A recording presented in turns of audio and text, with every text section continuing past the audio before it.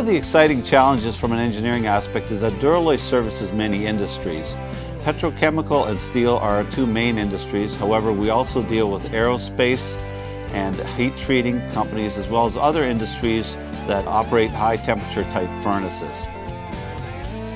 Some of the things that are very interesting about Duraloy is that several of our trademarked alloys are actually basically industry standards in that they have a long history of excellent service in use and are often the go-to materials. These include alloys such as the Moray series 22H and an upgraded alloy called Super 22H, meaning 2200 degrees hot. We also have another alloy called Supertherm, which is well known in the industry, that is also a very high temperature alloy developed by a gentleman named Howard Avery, who was a very good developer of microalloys and high temperature alloys. We produce cast steels that are operating at the highest temperatures that any steel can operate at in the most severe conditions, such as loading, oxidation, corrosion, sulfidation. So we have to develop materials that can withstand very consistent high temperature operations as well as cyclic operations. I did work for over 17 years in the steel industry, worked in both operations and maintenance in the steel industry, and understood very clearly the importance of getting a good quality product delivered to me on time when I needed it. There was nothing worse to be in a shutdown situation and have a vendor let you down with a delivery or let you down with quality when that delivery arrived.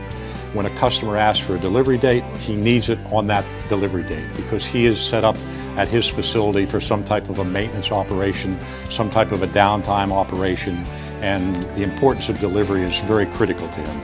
Then when it gets there, the importance that it's quality. He can't, again, afford to have something come that isn't 100% what he expects. It can incur loss of time, it can incur a huge loss of dollars to that company. So with my perspective, with my background, I've tried to stress that importance to the people in this plant. Solidification modeling is a very effective tool that we have begun to use here. In the foundry, it helps us to improve our yield. It helps the quality of our casting. When we improve the yield for castings, it decreases our overall cost in the foundry so that we're able to push those savings onto our customers. So they're getting better quality for less price. Well, I've been welding for 30 years, supervisor for 15, and I've saw a lot of processes that have improved, especially here over the last 5 to 10 years. Have come a long way.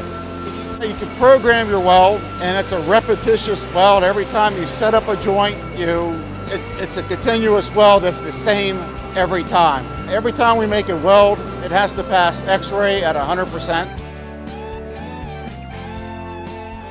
Customer can interface with an engineer all the way through the process. So we have engineers that will work with a client on a research project to solve a need. So we have an engineer that's in sales that will interface with the customer. After receiving the order, we have an engineer that makes sure we're following the spec.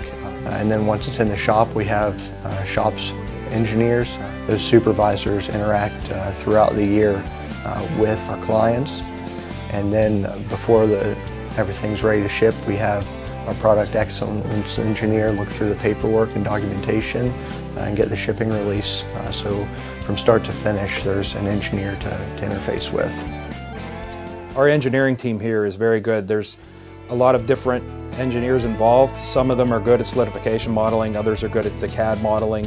For them to all work together as a team and then put all that engineering analysis together so that we're able to analyze the problem and create a solution for our customer that satisfies their needs or exceeds their needs. It's really a great feeling to come into work every day and know that you're supplying jobs for the local economy and you're supplying jobs for the local area. You're making everything in America. It's American made, but it's serving the world. I mean, we ship all over the world every day. So it's a great feeling.